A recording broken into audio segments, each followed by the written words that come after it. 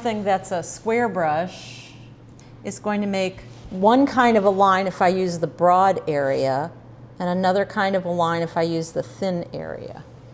And if I go from thick to thin, if I hold the brush at a consistent angle, I can get the lines to taper and do thick, thin lines. Okay, I'm going to make a straight line across here. And I can either do that freehand. I'd be steadier freehand if I did it with my arms down at my side and I put my finger maybe on the piece and pulled toward me, and that would be one way to make a fairly straight line across there. Another way to do that would be to use a straight edge. And so I'm going to prop this up so I don't scuff the color on the edge. And then I can use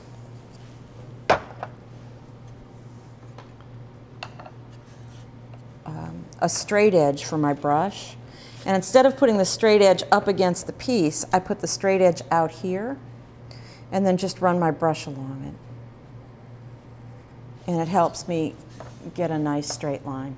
If I want more variation in the colors, I need to load the brush with more than one color. So if you see some of these leaves here have both red and green on them, those are leaves where I've double loaded the brush so that the color mixes with the direction of the brush stroke. So I'm going to start with chartreuse color as the base color, which is a very warm light green. I'm going to add a little avocado green and a little bit of this cool blue green on the other side.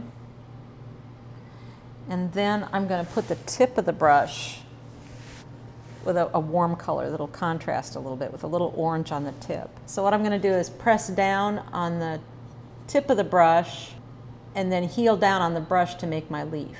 So I'm going to press down and lift up